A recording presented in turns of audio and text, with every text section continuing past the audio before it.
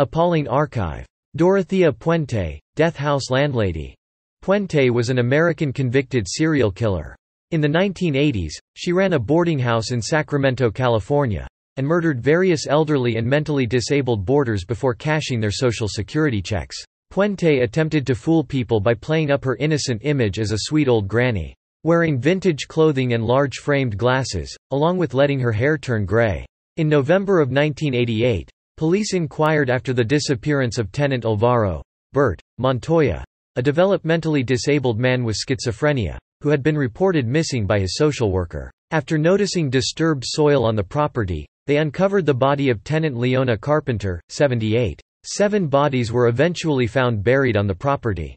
Her total count reached 9 murders. She was only convicted of 3 and received back-to-back life sentences. She died in prison from natural causes at the age of 82.